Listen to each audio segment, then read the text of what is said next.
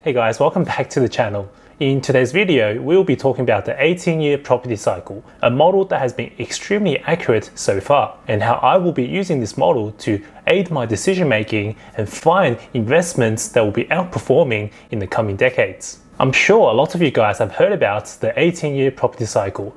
This model is extremely popular amongst long-term investors who use it to time their entry and exit into the property market. If this is the first time you've heard of this property theory, then this model pretty much predicts with a lot of accuracy the exact bust and boom of a property cycle. And based on the findings we went through in my last video, this model has been extremely accurate. If you haven't watched my previous video, which goes over the 3 phases of this cycle in a lot more detail and links actual events to the recovery phase, the explosive phase, and the recession phase of the property cycle, then I would strongly recommend you to do so because there is a lot of value in that video. In today's video, we will discuss how I've used this model to aid my decision making and identify markets that I believe will outperform Melbourne and Sydney in the coming years and decades. As always, please understand that this is not financial advice and I am not a financial advisor.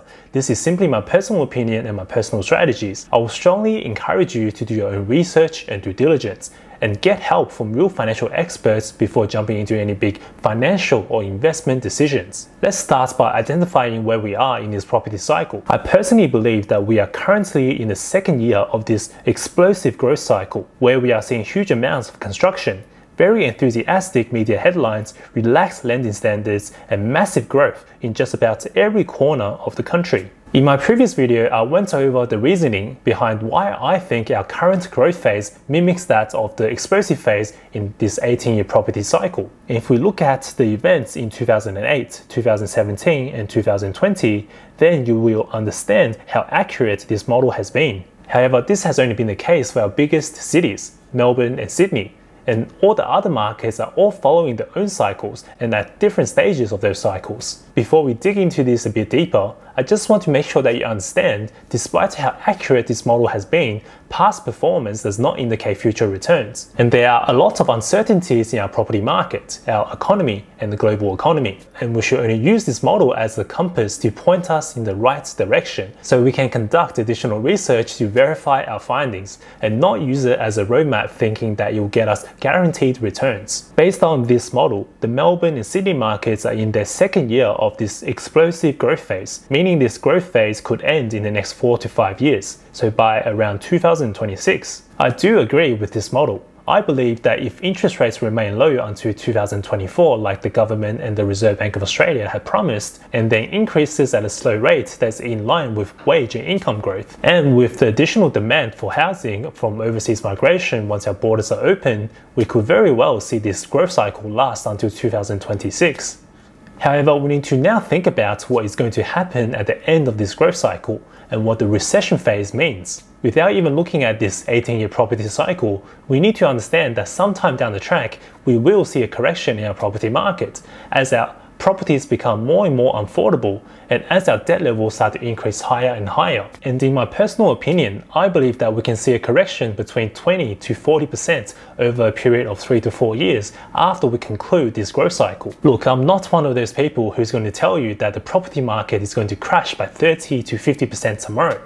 That is unrealistic and quite simply very bad advice because it scares people and it discourages people from investing. And we all know that because the inflation rate is so high right now, if you are not investing your money, you are losing money to inflation. It is as simple as that. However, I'm not going to tell you that the property market can only go up and that it will keep going up for the rest of our lives, because that is simply not realistic either. And as history has taught us, that is a very dangerous mindset to have. Looking back at 2017 to 2018, we saw a correction of around 15 to 20% in Melbourne and Sydney over a 2-year time frame, which is quite a significant correction of around 10% per year. And this is where I'm getting my 20 to 40% correction prediction from, because as history has taught us, during a correction, a major correction, we should expect to see a drop in value of between 5 to 10% a year. And over a 4-year recession phase, we could see a drop of between 20 to 40%, with 40% in our bigger cities and 20% in our smaller cities. Look, these are very rough estimates and we are looking very far into the future. But this is simply what a model that has been extremely accurate so far and what history is telling us. In my personal opinion, we will see a growth of between 15 to 20% in 2021, and this growth is likely to slow down until our borders are reopened, at which point the increased demand from all the people migrating to Australia, putting upward pressure on our house prices, will once again return our markets back into double-digit growth. This means we are likely to see a growth around 30 to 50% from now until 2026. And after such a strong growth cycle, it is perfectly reasonable to expect a correction of between 20 to 40%. Now, knowing that the Melbourne and Sydney markets have been following this growth cycle perfectly, and that this growth cycle indicates that this growth phase is likely to end in the coming years, is there a better way for us to invest our money going forward? Let me show you this table right here that shows the change in median house prices from 2017 to 2018. As you can see, Melbourne and Sydney suffered a correction of close to 10% that year. However, Hobart saw a growth of 8.8%, while Brisbane, Adelaide and Perth saw little change in their median house price. So how can we explain this? Well, in my personal opinion, the answer is quite simple.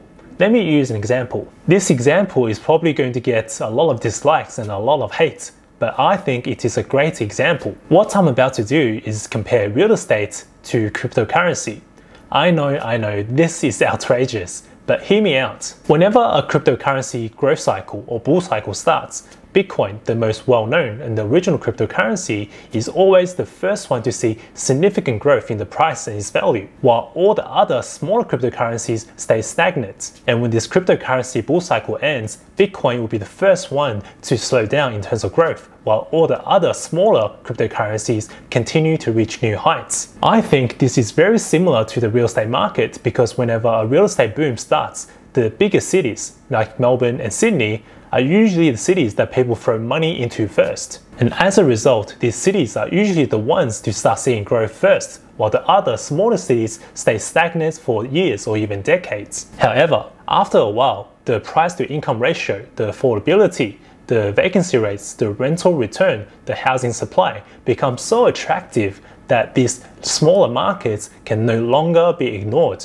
And this is when these smaller cities start their own little growth cycles, which is usually a few years behind Melbourne and Sydney. And as a result, even when Melbourne and Sydney stop growing, these cities will continue to grow because they are at a different stage of the growth cycle. For example, Hobart was by far the best performing capital city in Australia over the last 5 years.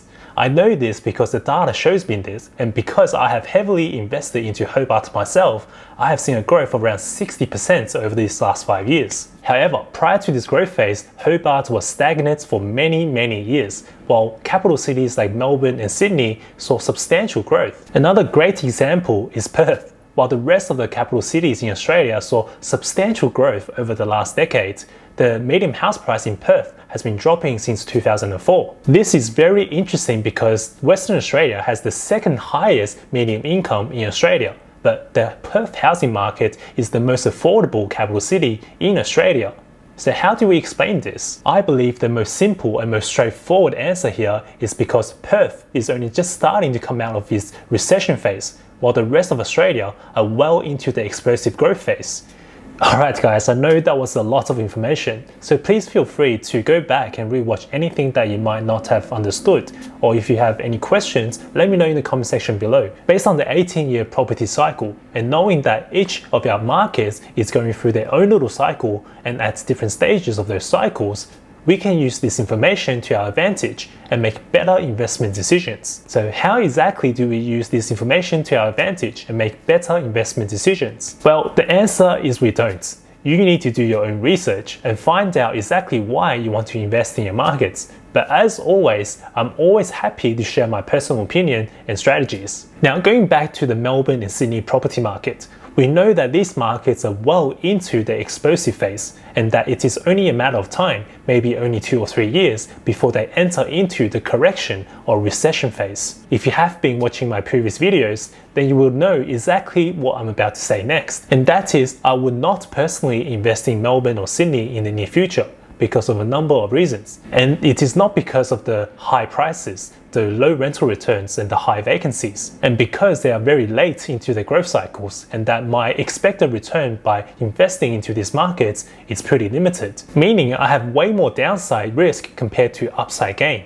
And that is not a great investment in my opinion. I personally believe as a property investor, we should be looking to buy at the bottom of a cycle, or as close to the bottom as we possibly can. But the funny thing here is that most people do the complete opposite. They wait for the market to completely take off before they have the courage or confidence to buy into it. And by then it is too late because the markets have already taken off and they are buying very close to the top of the cycle. This gives them very little room for growth and a lot of risk. So which markets am I personally looking into? Well, if you have been watching my previous videos, then you will know that I really like Perth. The high medium income, the improving economic conditions, and numbers that make sense, high rental returns, low vacancies, a shortage of housing, as well as strong rental growth. It honestly ticks all the boxes. If you are not a fan of Perth, then there are many other markets around Australia that all make more sense than Melbourne and Sydney. If you are from Melbourne or Sydney, there are a lot of regional markets around you that in my personal opinion are very attractive, such as Geelong and the more affordable areas surrounding Geelong.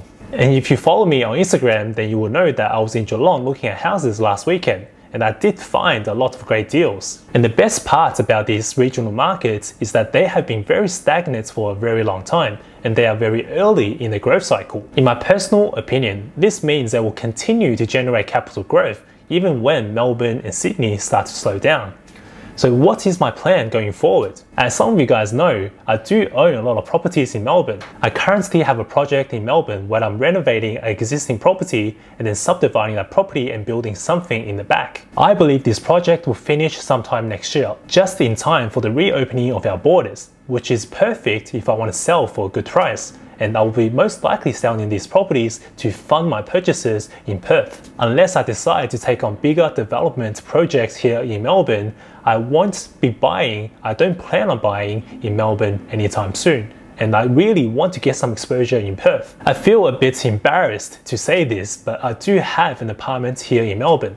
I know, I talk a lot of crap about the Melbourne apartment markets, but this was one of my first purchases, and we all have to learn the hard way, right? This is definitely something I'm looking to sell very soon. As soon as the Melbourne apartment market improves a bit for me to find a good buyer at a decent price, so I can invest the money from this sale into something much more productive. Alright, this brings us to the end of the video.